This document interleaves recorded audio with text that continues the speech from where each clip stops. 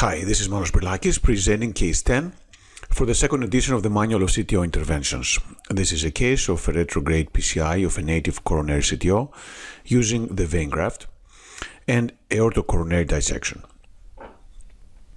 The patient presented with exertional angina and was found to have a CTO of the right coronary artery and also a saphenous vein graft to the PDA that was patent, however, was diffusely diseased, had multiple lesions in the mid-segment, distal segment, as well as the proximal ostium.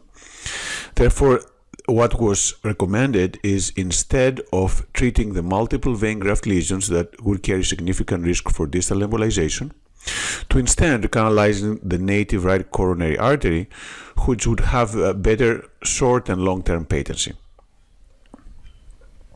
Therefore, we have a dual injection that shows a right coronary CTO with a well-defined proximal cap.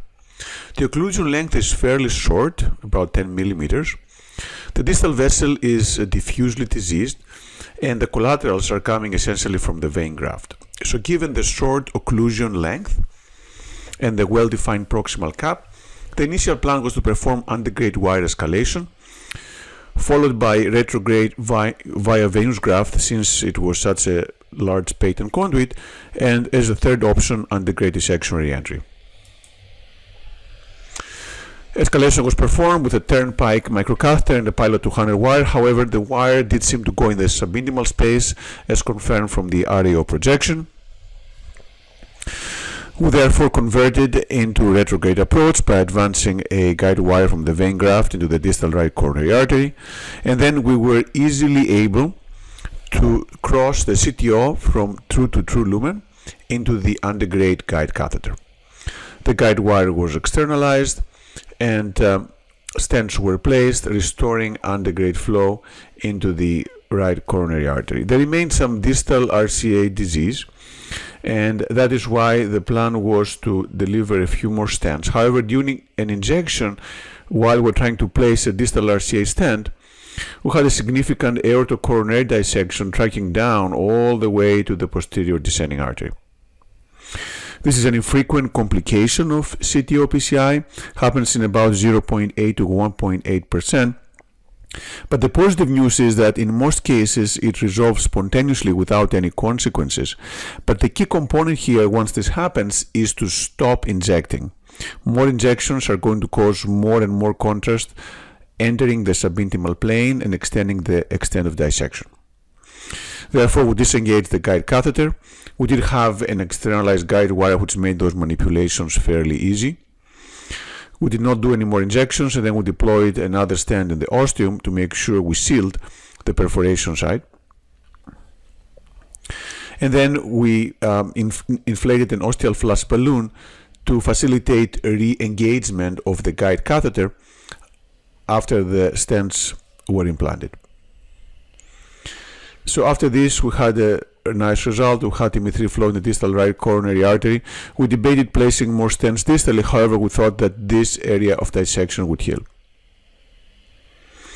There is always a question in such cases on whether the vein graft should be coiled at the end of the procedure. Advocates of coiling suggest that by doing that, minimize the risk of restenosis of the native vessel.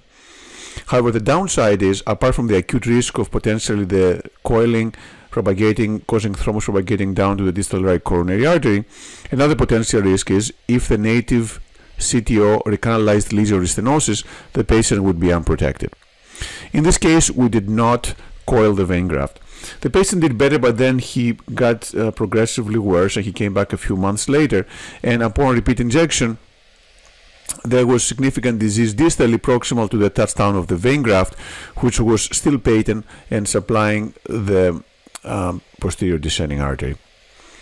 So this time we wired undergrade very easily, and we placed several drug-eluting stents all the way to the PDA, and after doing that we obtained an excellent result. The patient had resolution of his symptoms and an excellent recovery. So in summary, this case shows that vein grafts are an excellent retrograde conduit together with septal collaterals, and this is the best way to start learning the retrograde approach. The aortocoronary dissection is an uncommon complication, but if it happens, the key component is to not inject anymore stent the ostium, and ensure that there is no propagation of the dissection further into the aorta. And finally, there remains a controversy as to whether the vein graft should be coiled after the native coronary is recanalized. Many operators, including myself, do not routinely coil those vein grafts, but there are different opinions and there is more data needed before making a final decisions about this area. Thank you.